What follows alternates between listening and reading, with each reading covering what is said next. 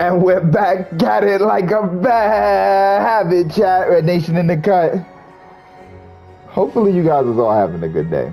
So I'm just getting home from work myself right now and checking it out. It looks to be a glitch with Tiny Tina's Wonderland. I wanted to show this on the channel. This is on console. I'm on PS5, but I'm assuming this is happening on Xbox as well. As you can see, it's a very long wait time.